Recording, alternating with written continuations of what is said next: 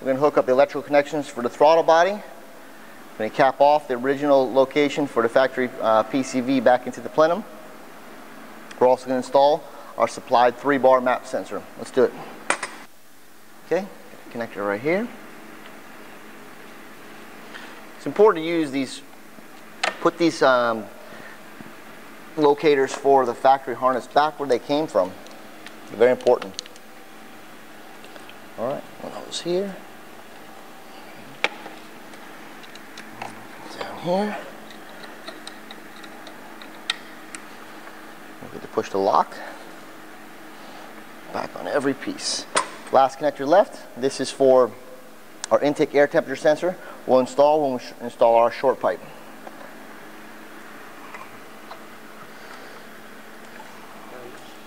This is just a block off here. 1/4 inch is the size.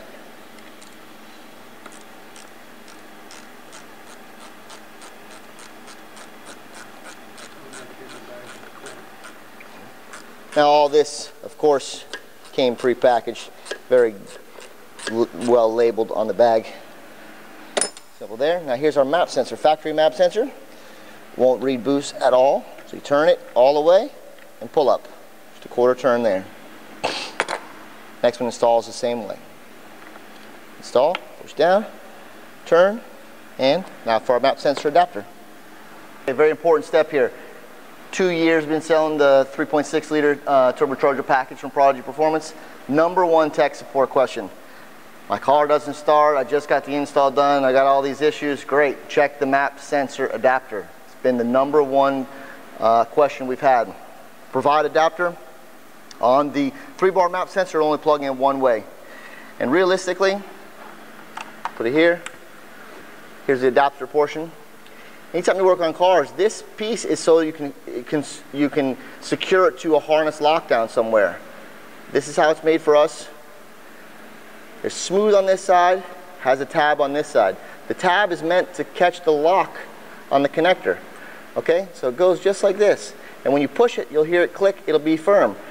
We've had people install it this way, force it on there, and then of course it's backwards. So this is the side, the little tab is for the lock. So straight together, it'll be firm and click right on. Very simple. So we got our flame coated turbocharger insulator blanket here. Now this is going to go over this way. The 2 tabs are going to be towards the rear of the vehicle, the short one's in the front. Here's the securing pieces, they're just springs. So hook on here, you're going to wrap it over, and it's going to hook to there. Same thing on the other side. Here's a great tip. How I do it, I put them both on here. Okay? Use a pair of pliers, any pair of pliers. Get it on top there, and then squeeze it. Alright? This way, they don't try to pop off while you're installing it. Because you're going to have to slide it on. Then you have to reach in there, grab it, wrap it around, stretch it out, and grab it like this. And to get your hands in there, it's pretty tight. But as long as you squeeze it here, they won't try to pop back off. And that'll be excellent. Let's do it.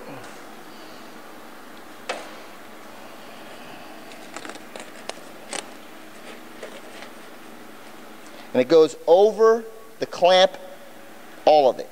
It should encase all of it. So get it down there, get it fit, looking good.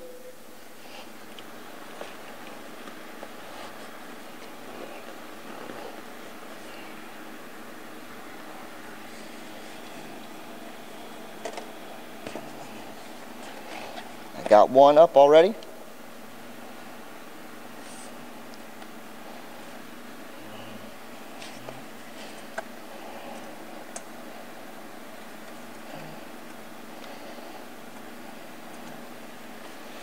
Okay, one's on. Looking good. See if we can reach around here and grab the other one.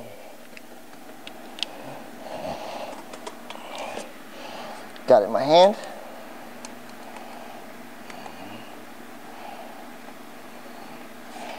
It's on. Okay, simple as that. About a minute or so. Move it around, get it to fit nice.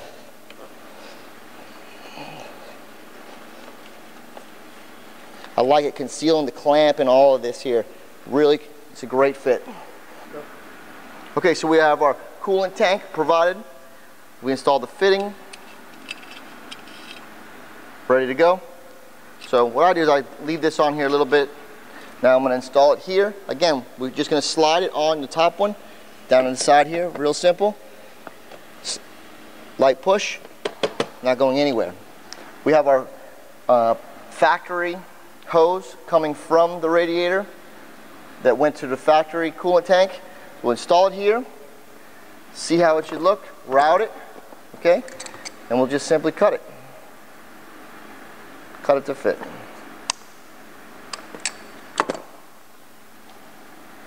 Alright, so we got that.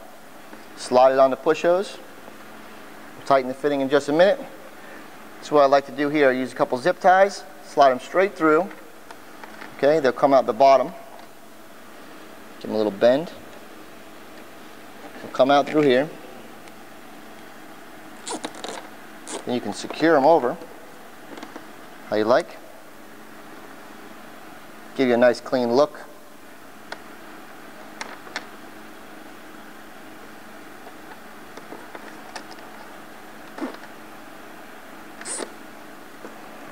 And do, of course, even though they didn't do it from the factory, I always put one here, put one here.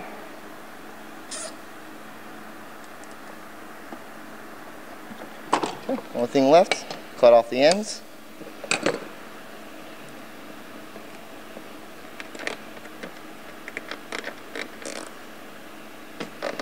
You're not going to squish the hose, of course, you're just going to use it for hold down.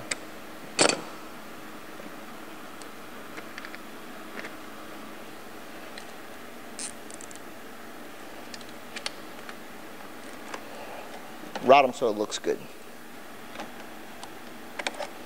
Cut them off. Coolant tank's ready to go. Next step, we're going to install the intake charge pipe.